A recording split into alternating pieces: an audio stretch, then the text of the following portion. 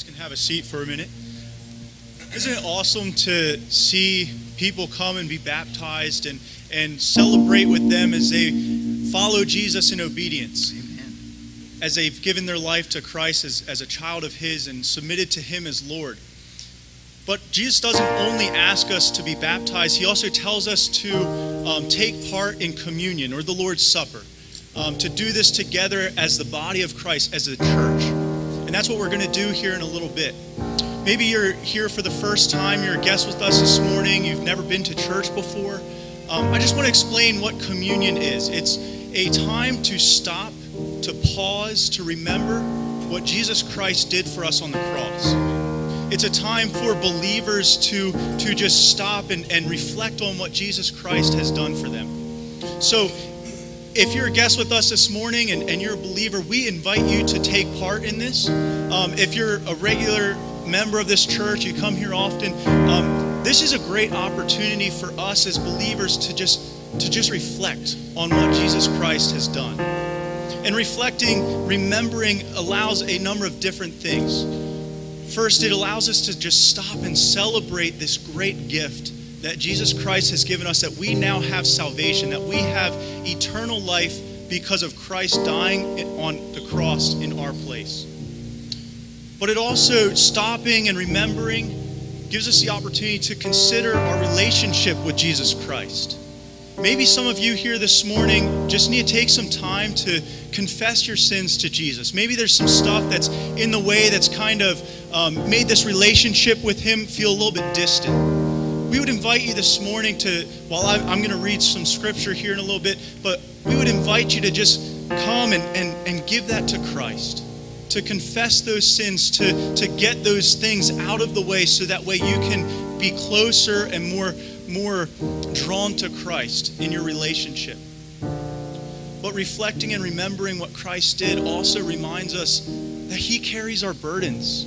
We don't have to. Life's hard. And so maybe this morning you want to just take some time to come and just kneel before the Lord and just thank God that you don't have to do life on your own, because He's your Savior, He's your God, and He loves you. I'm going to take some time to read a passage of Scripture, and again, I would invite you, come down and pray, stand where you are and pray. Maybe you just want to sit still and listen as I read, whatever it is. Take time to just reflect, remember what Jesus Christ did for you. I'm going to be reading from Isaiah 53. Isaiah was a prophet to the nation of Israel.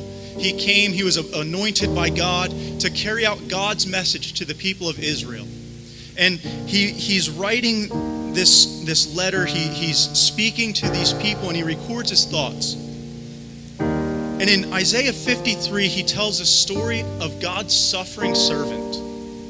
It's a prophecy of Jesus Christ who's going to come and set people free from their sins. What's amazing is this passage that I'm about to read. It was written over 700 years before Jesus Christ ever stepped foot on this earth. As I read, would you listen and consider the things that are written down and how accurate, to the very detail, how accurate it is about what Christ did for us so we could have a relationship with Him. Who has believed our message? To whom has the Lord revealed His powerful arm? My servant grew up in the Lord's presence like a tender green shoot, like a root in dry ground. There was nothing beautiful or majestic about His appearance, nothing to attract us to Him. He was despised and rejected, a man of sorrows, acquainted with deepest grief. We turned our backs on Him and looked the other way. He was despised, and we did not care. Yet it was our weakness He carried. It was our sorrows that weighed Him down. And we thought His troubles were a punishment from God, a punishment for His own sins. But He was pierced for our rebellion, crushed for our sins. He was beaten so that we could be made whole. He was whipped so that we could be healed. All of us, like sheep, have strayed away. We have left God's paths to follow our own. Yet the Lord laid on him the sins of us all. He was oppressed and treated harshly, yet he never said a word. He was led like a lamb to the slaughter. And as a sheep is silent before the shearers, he did not open his mouth. Unjustly condemned, he was led away. No one cared that he died without descendants, but his life was cut short in midstream. But he was struck down for the rebellion of my people. He had done no wrong. He had never deceived anyone. But he was buried like a criminal. He was put in a rich man's grave. But it was the Lord's good plan to crush him and cause him grief. Yet when his life was made an offering for sin, he will have many descendants. He will enjoy a long life, and the Lord's good plan will prosper in his hands. When he sees all that is accomplished by his anguish, he will be satisfied. And because of his experience, my righteous servant will make it possible for many to be counted righteous, for he will bear all their sins. I will give him the honors of a victorious soldier, because he exposed himself to death. He was counted among the rebels. He bore the sins of many and interceded for rebels. That's what Christ did for us. In just a moment, we're going to sing, "Oh, Come to the Altar," and I would invite you as we stand to come to the altar, to celebrate in what Jesus did for you, to confess the sins that are in your life that you just need to deal with before we take the communion service together, to just lay down the burdens, the weight that you've been carrying for so long. Give them to Christ, because you don't have to carry it alone. Maybe you're here this morning and you want to know more about letting Christ carry your sins away. Maybe you're here this morning and you don't have a relationship with Jesus Christ. We welcome you to come down. We'd love to take time to talk to you, to show you from God's Word how you can know that you will spend eternity with Him in heaven.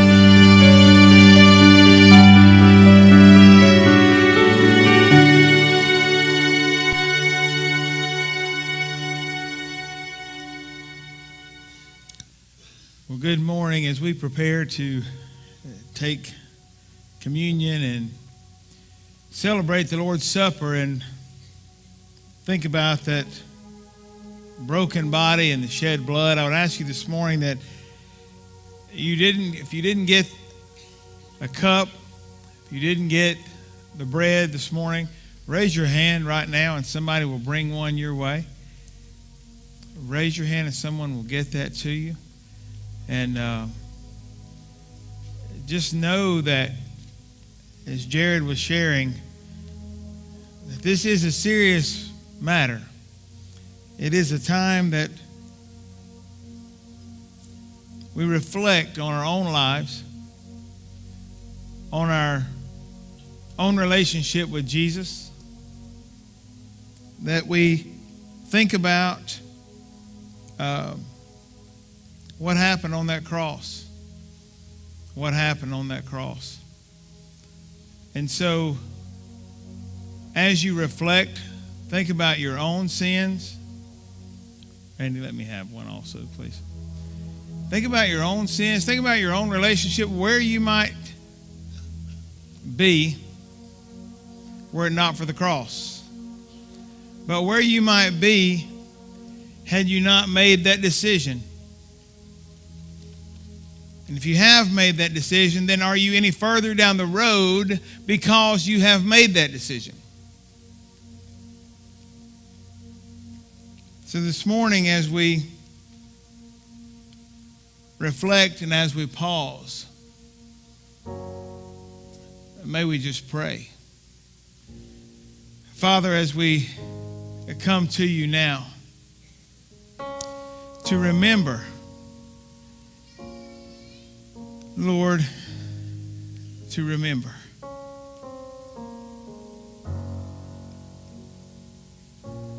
As we hear the voices of children this morning,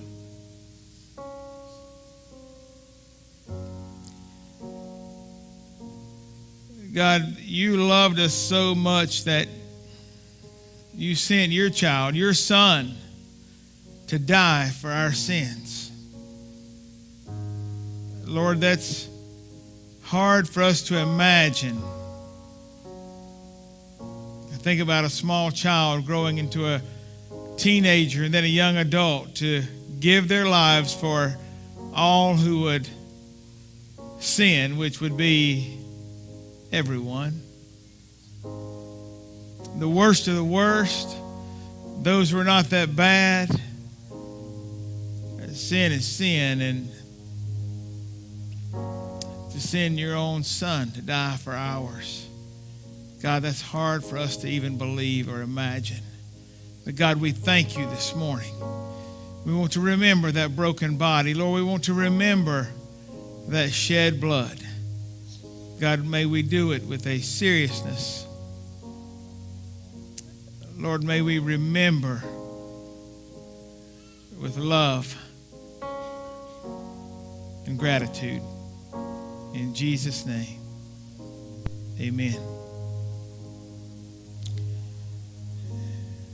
In 1 Corinthians 11, Paul writes in verse 23, "For I pass on to you what I received from the Lord himself on the night when he was betrayed. The Lord Jesus took some bread and gave thanks to God for it. Then he broke it in pieces and said, 'This is my body, which is given for you. Do this to remember me.'" Father, thank you for this bread. Thank you for that broken cup. God, we remember you now, and we thank you now. In Jesus' name, amen.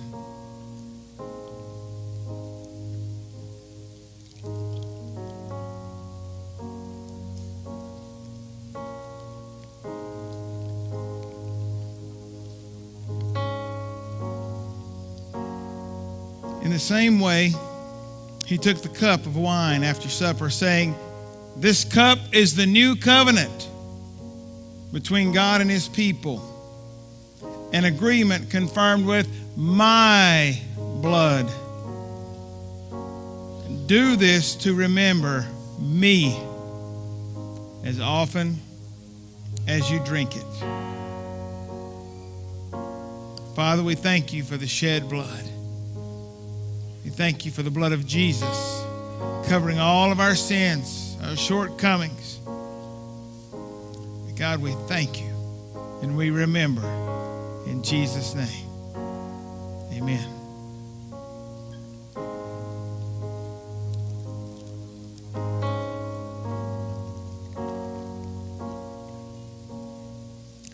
Verse 26, he says, "For every time you eat this bread and drink this cup, you are announcing the Lord's death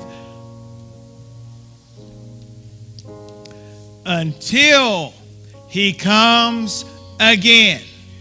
And he is coming again. Amen. Amen. And you see, just like those who were baptized this morning were saying, hey, I am now in the family of God. I have received Christ as my Savior. We read in the book of Galatians, chapter 3, verse 26. It says, for you are all children of God through faith in Christ Jesus.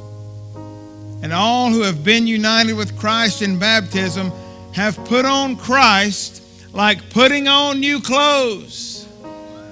You know how that makes you feel. You know how exciting that is. Imagine putting on Christ and going out into the world and letting them see it. Letting them see Him.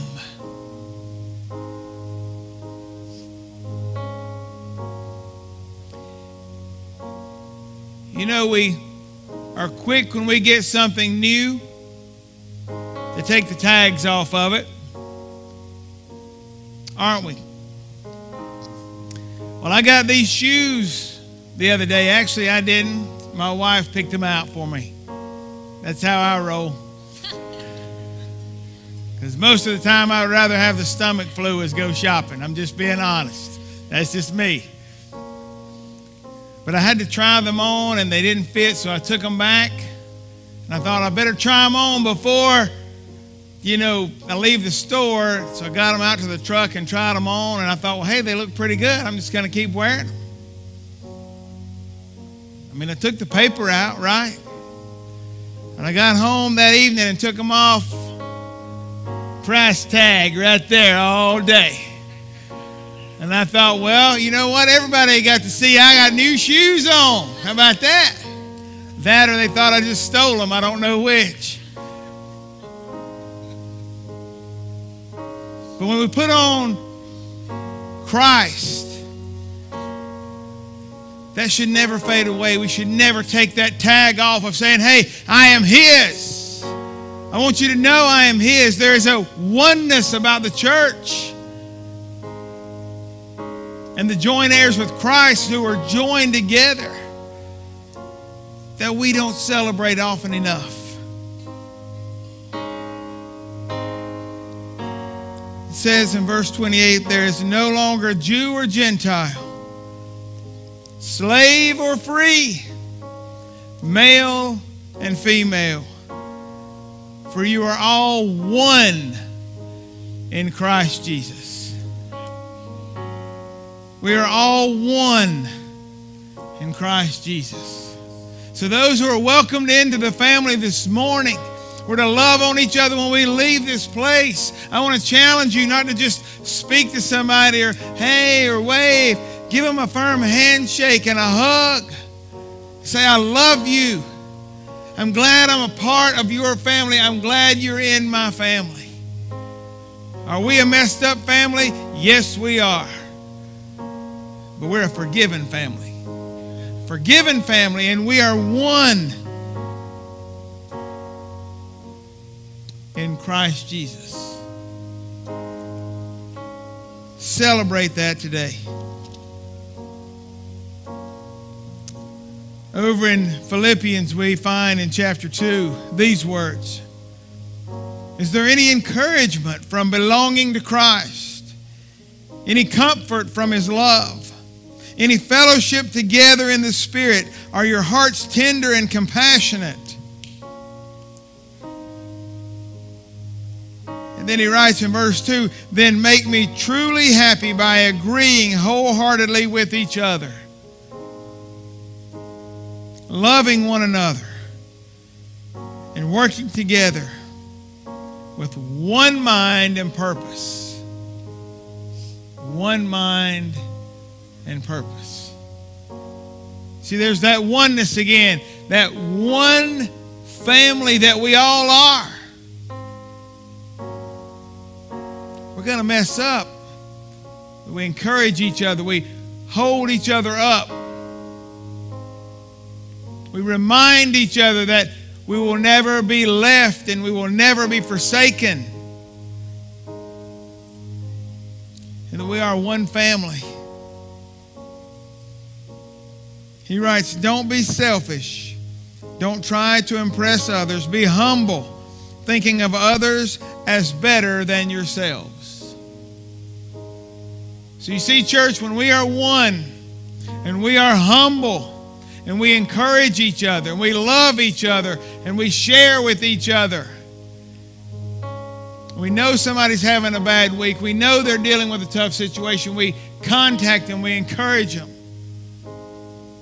And you know somebody's been missing for a week or two. You call them and you say, hey, I know you sit on my row. Where you been? Well, I've got this situation going on. I didn't know. If I did, I would be praying for you. Let me know. So this morning, as we celebrate these baptisms, as we celebrate these decisions to follow Christ, let us celebrate our oneness as a church.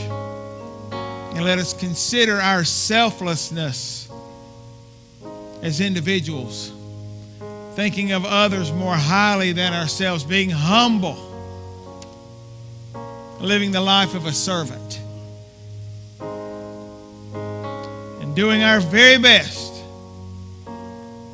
to live out in this day and time a life as Christ might. And when we do that, we've given our life to Christ. We've given it everything we've got. We've done our very best to serve Him. We've lived humbly. Then one day we'll hear those words, well done, thou good and faithful servant. You've been faithful over little. I'll make you ruler over much. That's our goal as individuals and as a church. And I'm thankful for a body of believers who still desire to see people come to know Christ above their own desires. Amen. Would you pray with me?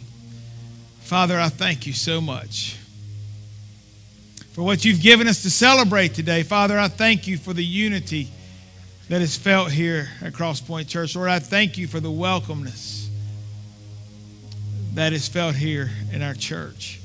God, I pray as we leave today that, God, you would move us to go outside these doors and share our own story, share our own faith.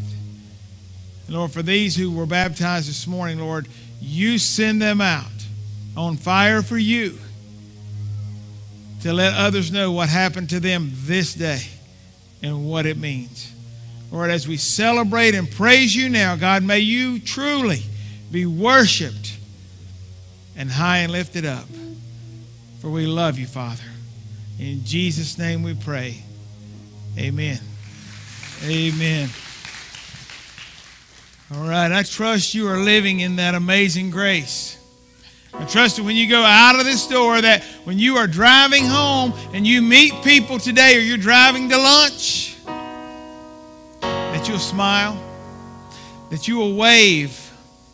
I want to challenge you to do something. When you meet somebody on the road in just a few minutes, you're going to meet people coming from church too. And some of them are going to have a smile on their face, and some of them are going to be excited and happy, and some are going to be like this.